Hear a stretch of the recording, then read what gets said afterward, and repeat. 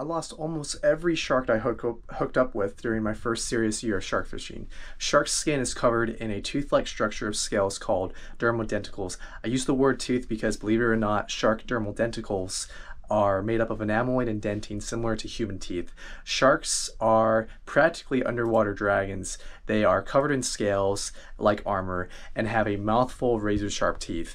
And these dermal denticles are very unique and can look very different depending on the shark species. So it's pretty interesting how they can all look very different. And this is, remember, this is on a microscopic level, and that this is why that these scales that rub up on the line usually are the reason why that your line is getting cut. It's usually not related to the shark's mouth. It's more so related to their actual scales. So, but you're using wire and then you're having to use some pretty heavy line.